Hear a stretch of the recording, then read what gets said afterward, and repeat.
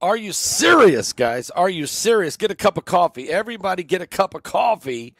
This is incredible. But the Baltimore Key Bridge just came tumbling down. And wow. I mean, are you serious? This is a very serious situation. You can see the bridge behind me there. You can see the ship right over my shoulder. This thing was massive. It was 2.5 football fields as it crashes into the Baltimore Francis Key Scott Bridge into the Key Bridge, or Francis Scott Key Bridge, the Key Bridge in Baltimore, with one of the largest shipping yards for American freight coming and going. Is this the Black Swan event that Ron Paul and General Flynn have been talking about? Are you serious? And I'm going to be on television tonight, being interviewed on Newsmax about these issues, the apocalypse, and the whole reason that we wrote the book Revelation 9:11, because I think something biblical is going on with the signs of the second coming of Christ. And did somebody hack this ship? Did somebody right here, did somebody hack this ship to cause this problem? Let me tell you all about it. First of all, www.mypillow.com/Paul. Use the promo code Paul. That's www.mypillow.com/Paul. Use the promo code Paul. Mike Lindell, thank you so much. He has done so much to help share the gospel, and his pillows are insanely, man, they are amazing. Are you serious? Wave that flag, Mike. He's a true American, loves the Lord. And let's just move that out of his way because it was right in front of his face. We don't want that. There he is. Okay, there he is. Let me just say this quickly. He has done a lot for the gospel. I want you to do something. He's done a lot for the gospel, and he's doing a lot for PaulBegleyProphecy.com. If you go to www.mypillow.com/Paul, use the promo code Paul today. You can get the incredible sales like never before. He specially has done it for us today. Bed sheets, 50% off, okay? 50% off. You can get queen size bed sheets right now for $39.98. You can get My Pillow. This is unbelievable. Queen size, okay? My Pillow's queen size, $25. Are you serious? King size, $25 if you use the promo code Paul. You got to go to www.mypillow.com/Paul. Okay, /Paul. Don't forget that, and then use the promo code Paul. He is, and a large percentage of this goes to the ministry to help us. So I mean, he's really been a friend to us, and he's given us great. I mean, the discounts are off the chain. Dog beds, sheets. 6-piece towel sets for only $25, and they're quality towels. I mean, you've seen him pour the water on it and say, get that out of here. Guys, seriously, unbelievable. Dish towel sets, beach towel sets. It's summertime. Couch recliner pillows off the chain. Everything cut down drastically. What's he doing? Down to $25 if you use the promo code Paul. You got to go there and look at it. Okay, you just got to go look at this. I can't believe what he's down comforters. Okay, My Pillow mattresses, slippers, pillows, even My Pillow 2.0. He's cut the price by 50%. Unbelievable. Go there now. Coffee, Mike. What are you doing, Mike? You can't have my coffee. He does. He has my coffee. Not mine, but his. But he calls it mine. What are you doing, Mike? What he's doing, he's trying to give us everyone a great deal. So check it out at mypillow.com. All right. Now let's talk about this situation with the bridge, because seriously, guys, oh, my Lord, this is tragic. There are 7 people. Oh, and by the way, we just went, just so you know, we went number 1 again this morning, this time in a third different category. Revelation 9:11 has gone number 1 again, this time in, let's see, it went number 1 yesterday in spiritual warfare. It went number 1 today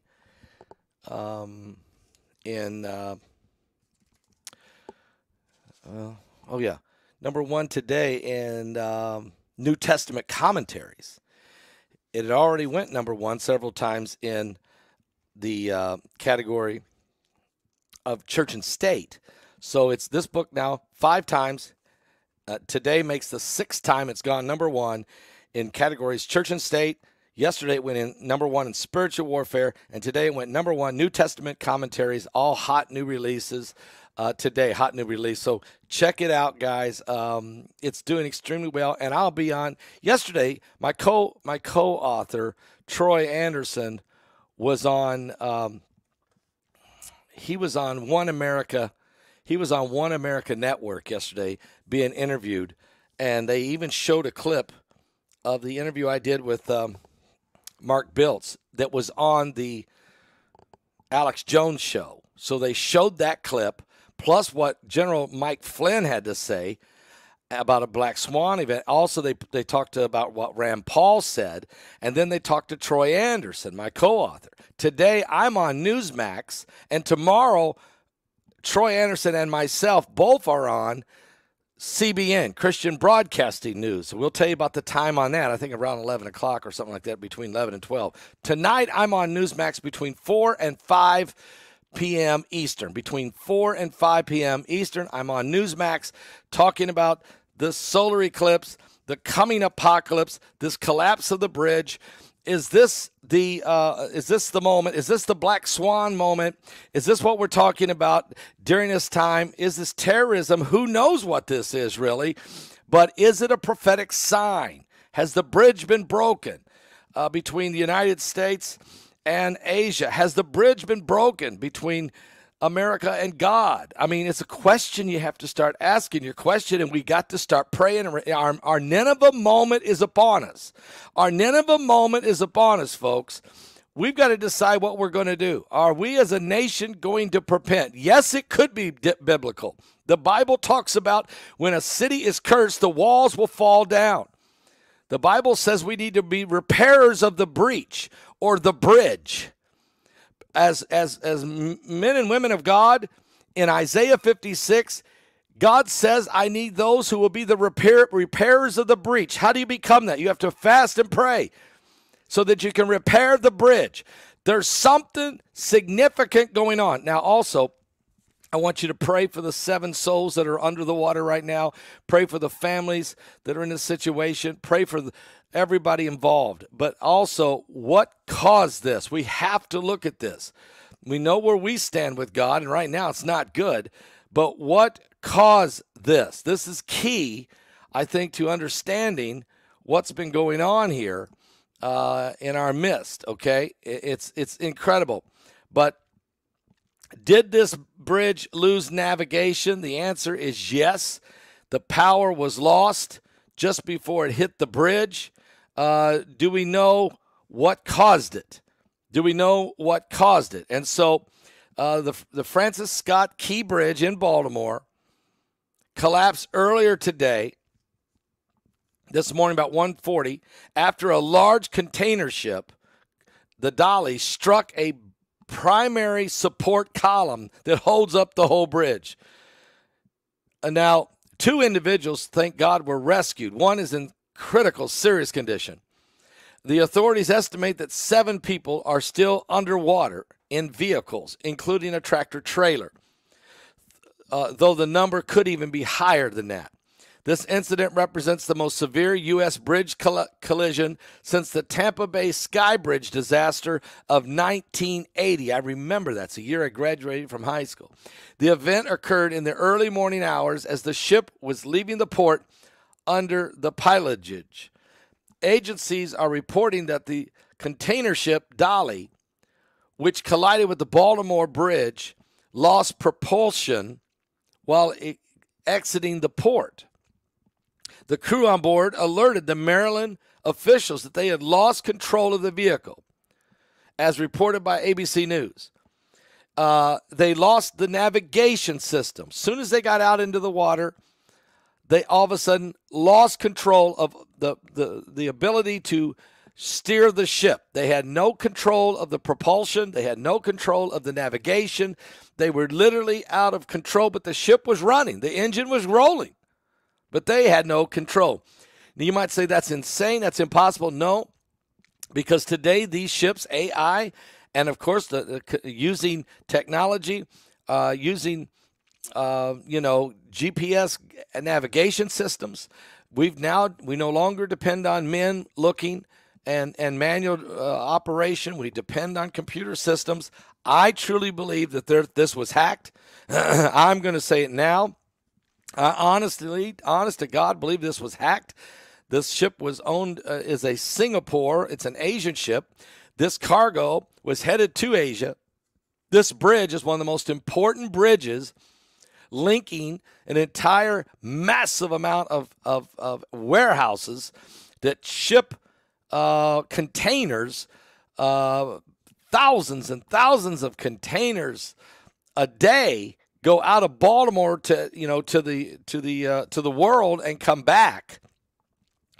With this bridge down and where it's located, it is completely shut down. It's the worst thing could ever happen for several reasons. It's the worst thing that ever happened. First of all, there's 10,000 containers on that ship. That ship is 2.5 football fields long. But did you know Apophis is 3.5 football fields long? So next time you look at the picture of that ship, the enormous size of it, the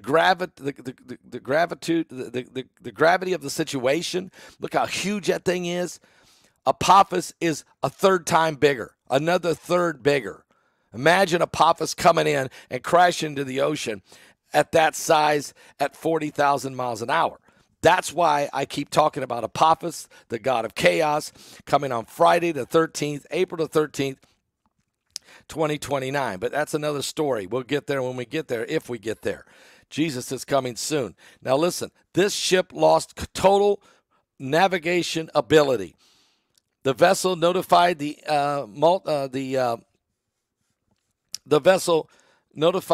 Maryland Department of Transportation that they had lost complete control of the ship, and a collision with the bridge was very possible. The ship, the engine was running. The throttle was on. They couldn't shut it down. They couldn't stop. It was already on, and it was out of control. They were not, look at this. They were not controlling the ship.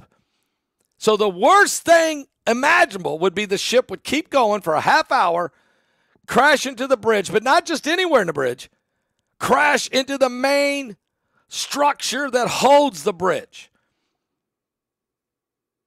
That's like, firing, the odds of that are like firing a shot into the sky and it hitting an airplane. Okay? I mean, think this through, guys. So it's out of control. You have no control. The throttle's on. It's turning. It's going where it wants. And even in the video, you'll see it. It literally turns and heads for the pylon. The captain is screaming, "It's not us. We didn't do it." They even try to shut the power down. The power comes back on. They can't control the ship. And I'm telling you, this thing was hacked. I don't know, though. I'm not the expert. I'm assuming. Obviously, I'm assuming either that or this is the absolute worst probability could ever happen in history.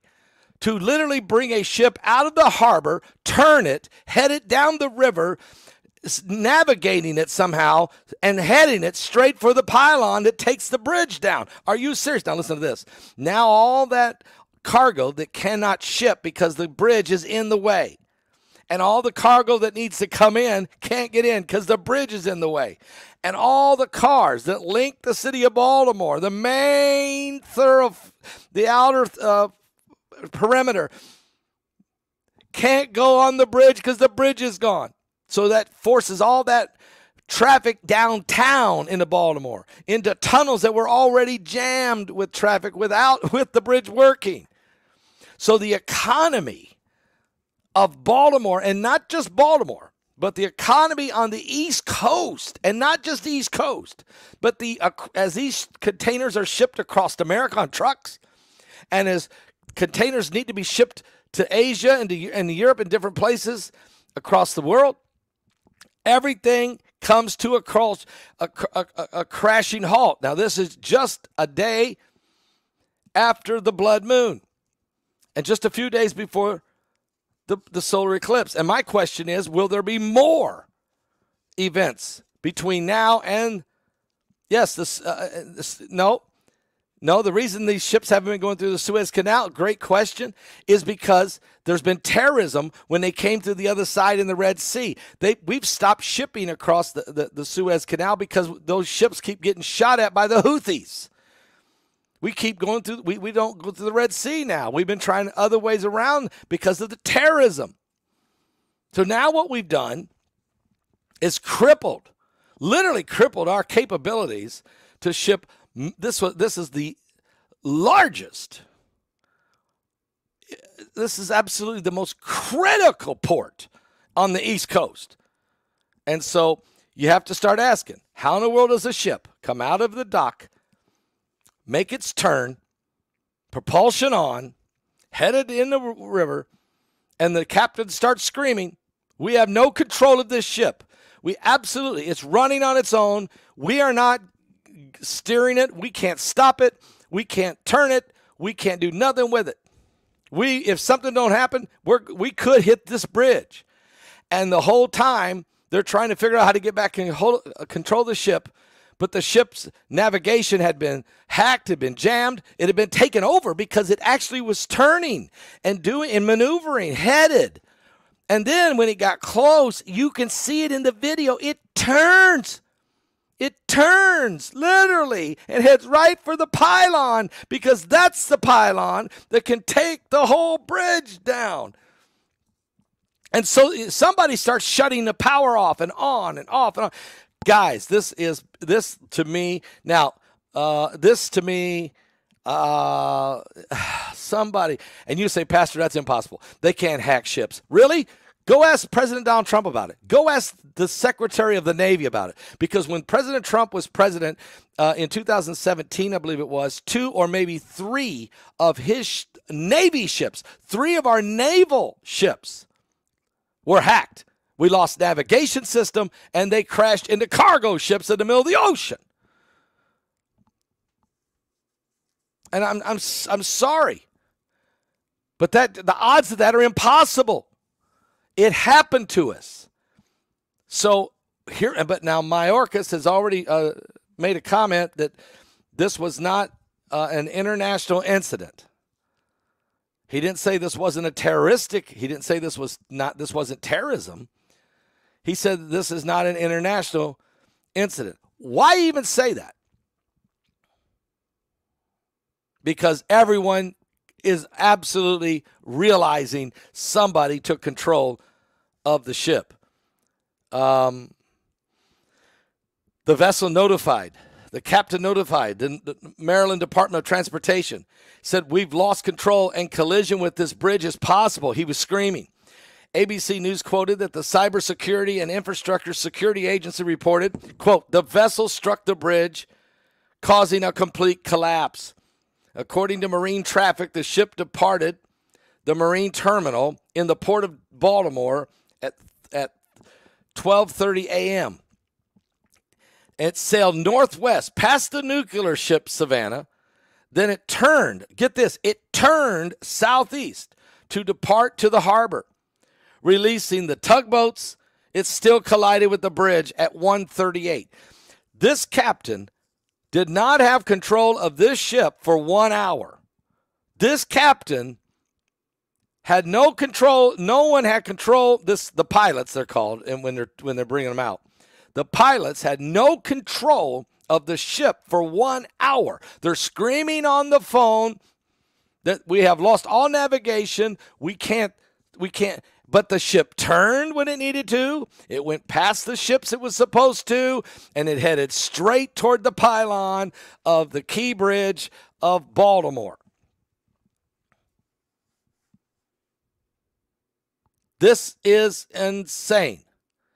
How did it do that? Who was in control of it? It hit at the speed of 8.7 miles an hour. You might say, well, that's not very fast. This is a huge ship with a ton of power, a ton of weight. Yes, it doesn't need to go fast to take the bridge down. It just needs to hit the main pylon structure. Cameras from the Vessel Traffic Service captured the footage. I watched the footage myself, the collision. The ship's lights went in and out before the collision, indicating possible issue with the engine room. Despite the quick restoration of lighting, this suggests the full blackout occurred, prompting the emergency generator to resort to basic electrical services and lighting. Without propulsion, the tugboats had no power, had no steering, had no navigation, had no ability to stop. Impossible to stop. The emergency generator does not connect to propulsion, but should support steering and navigation systems. But it didn't. It couldn't get it. It lost control because someone else apparently had control. That's Paul Begley's version of it. I'm just a pastor from the cornfields of Indiana. Who am I but nobody except what I saw, and how in the world does a ship come out of a harbor, make that big turn, head this way, and go straight for the pylon without navigation? Are you serious? How in the world, who controlled that ship for an hour? Now, you got to ask yourself, I have to, you could sit here and say, well, let's blame ISIS. I don't think so. We could blame, Russia. I don't think so. We could blame, maybe you should look at China, take a real good peek at China. But do know this, that we've already had ships attacked in the Red Sea and the Mediterranean is why we haven't been going through the Suez Canal already, because of the Houthis. And why haven't we taken the Houthis out of power? How come we haven't eliminated the Houthis along the coast of Yemen? Seriously, why didn't we do it? We've hit them, twice? A couple little slaps on the wrist, but we've allowed them to continue to shoot and sink 2 ships already off the coast of Oman, in the Red Sea, in the Mediterranean. You got to ask yourself, this is not only a hack, it's taking complete control. They hacked it for sure. Somebody hacked it, took complete control of the ship. The captains are screaming. There's nothing they can do. The pilots can do nothing. And it's not just that but they controlled the ship. Somebody controlled the ship for an hour, folks, an hour. Could you imagine hearing the Mayday and the Marine call and the 911 call or whatever else, all the screaming that this captain was these pilots were probably doing. There's 2 pilots on these things. The captains in the ship, the 2 pilots are the tugboats pulling it. They're the guys pulling it out there. And they're no doubt they're screaming, we don't have control of this thing. We still can't get control of this thing. For an hour. Are you serious?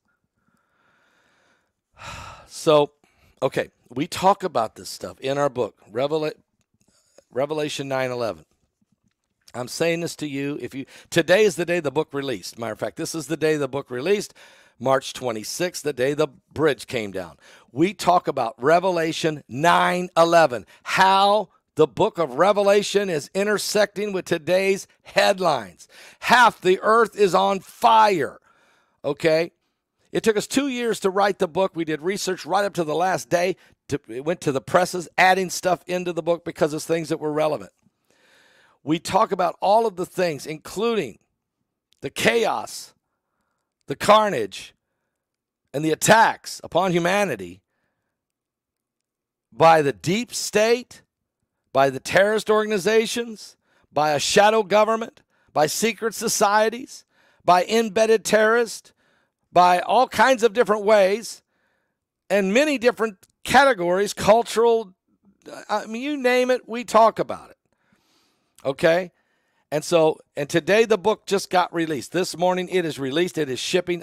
From what I heard, the books were already shipping out everywhere yesterday. They're shipping today. Some of you will even get your book today in the mail. Some of you will get yours tomorrow. Some of you will probably get them Thursday. Some of you will get them Friday. They're shipping out like crazy out of Amazon.com. They're shipping out of Barnes & Noble. They're shipping out of Books A Million. They're shipping out of Goodreads. They're shipping out of Target. And they're shipping out of Walmart and then other independent bookstores wherever you may have purchased this online. This book may actually be in Barnes & Noble's store today. If you go in there, you may actually find it in Barnes & Noble or in Books A Million. Or in Target or in Walmart or some other locations, okay? I don't know the exact day that the actual physical books were going to be sitting on the shelves, but I know that they probably are there already, okay? So what I'm saying to you is get your copy now. Matter of fact, get 5 copies. One of them you want to keep. The other 4 you want to give away. Why do I want you to do this? Because God told me to write the book. Here's the thing about this, blowing my mind right now. I'm looking at this bridge behind me, and I'm thinking, on the day the book releases, the bridge comes down. And Lord knows what else is going to happen between now and that blood moon and this solar eclipse. And tonight, if you have access to Newsmax TV, I'm on tonight. I'm being interviewed on the News Hour with Chris Salido. His show starts at 4 p.m. till 5 p.m. There's a 1-hour show. I'm on sometime during that hour. I don't know, and I don't know how long. But I'm on during that show. I'll be interviewed about the solar eclipse that's coming. What is the biblical sign of it? What could it mean? And, of course, I'm going to be talking about this bridge is what it could mean. We're going to talk about the book Revelation 9:11 as well. I may only be on for 10 minutes, 8 minutes. You never know in these segments. But I will be on tonight. My co-author, Troy Anderson, he was on last night. He was on One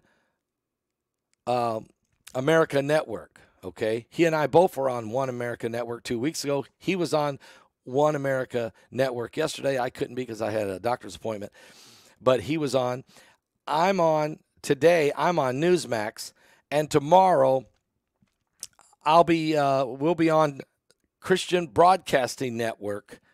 Both myself and Troy Anderson will be on CBN, okay, at around 4 o'clock. No, I don't know what time. But sometime tomorrow, okay, on CBN. So it's interesting, And yesterday on One America, they actually played that segment of remember when I had Mark Biltz on, and I interviewed Mark Biltz about the solar eclipse. Well, that a little bit of that interview that when I was interviewing Mark Biltz, that went on. Alex Jones put it on his show, which has now had over 800,000 views. One America Network then took that little link and they stuck it on last night on the news on One America.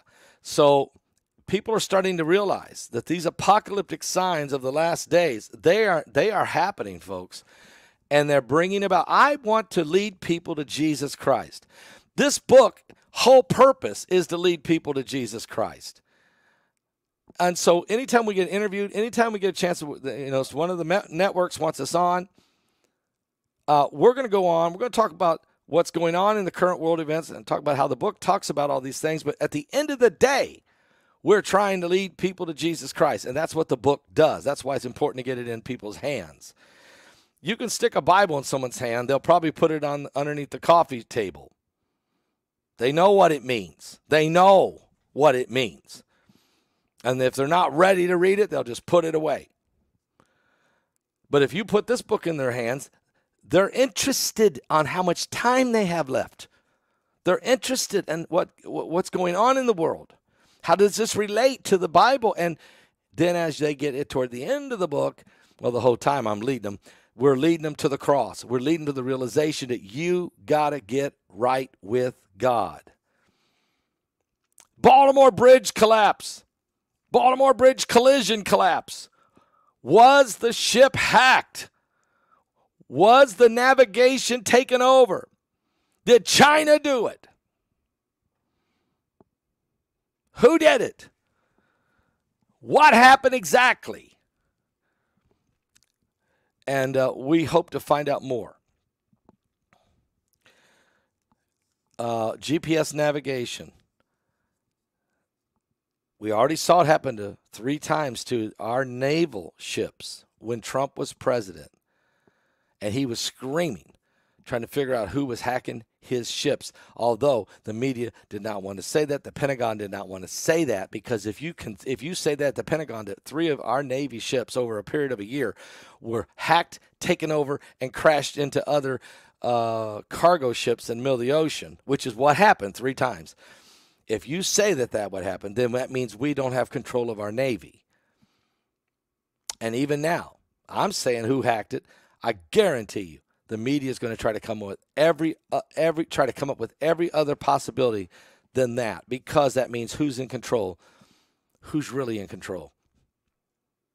Give your life to Jesus Christ. What would Ernest Hemingway say?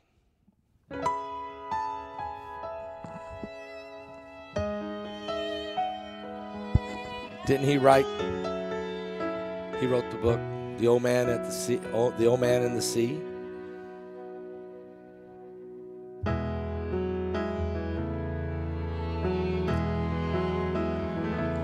I see geese flying high above the water, a child fishing with his father in the rain. I can smell blackberry brandy and chocolate-covered candy.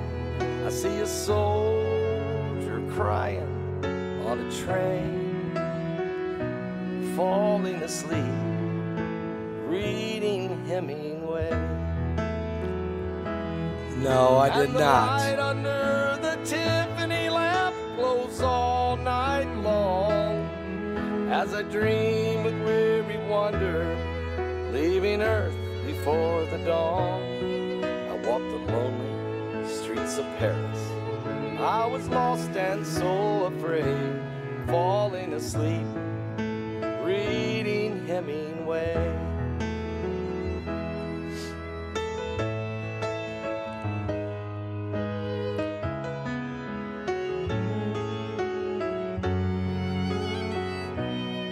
I feel the deepness of his weakness. I can taste the brandy sweetness at a roadside Idaho cafe.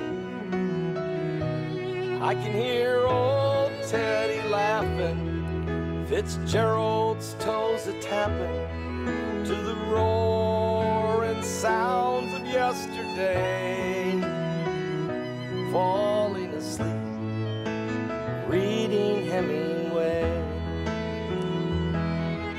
And the light under the Tiffany lamp glows all night long, as I dream with weary wonder, leaving Earth before the dawn.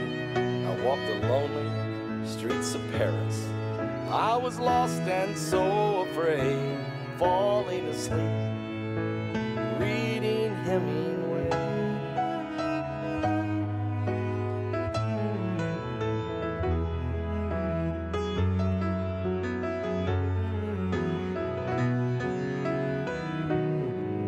And the light under the Tiffany lamp glows all night long, as I dream with weary wonder, leaving Earth before the dawn. I walked the lonely streets of Paris. I was lost and so afraid, falling asleep, reading Hemingway. And a shotgun blast echoed across the page, falling asleep, reading Hemingway.